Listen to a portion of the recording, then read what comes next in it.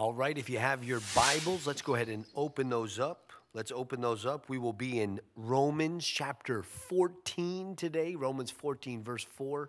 And we are in the midst of a sermon devotional series called God is Able. God is able. What are you being tried at today that you need to believe? God is able. God is able. Lord, you're able.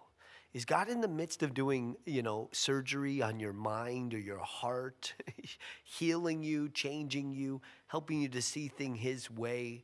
Are you seeing God's word and knowing this is the right thing? I need to obey God in this area. But it's a little difficult, and you need to believe God is able. I need to trust God, in this thing. And today we're in Romans 14, verse 4. And I love this because it says that God is able to make you stand.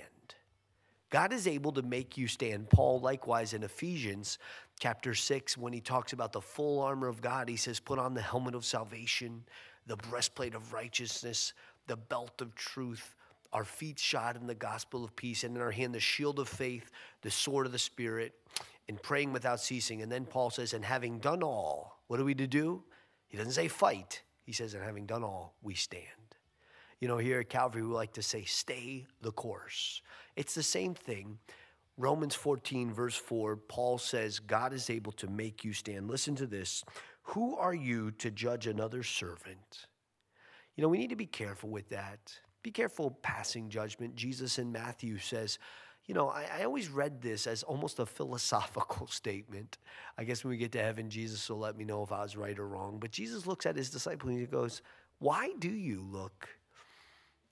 He says, have you ever considered this? Why do you look at the speck in your brother's eye when there's a plank in your own, when there's a 2x4 in your own eye? I think he's trying to elicit in them what Paul will elicit in us as Christians in Romans 7. The things I want to do, I don't do. The things I don't want to do, I practice. There's this thing working in me against God.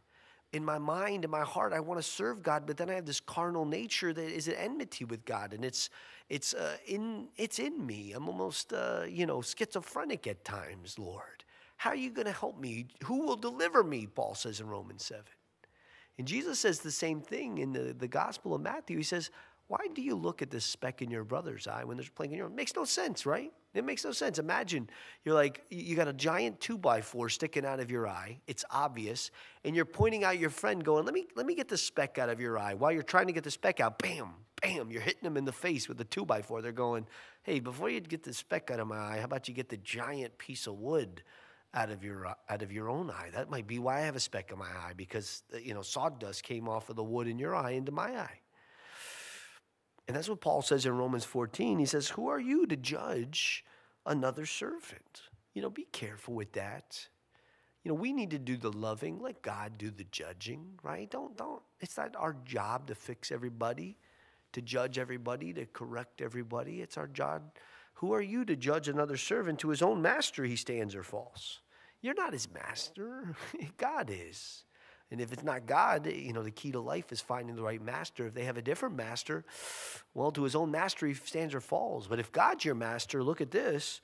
Indeed, God, he will be made to stand for what? Listen, God is able to make him stand.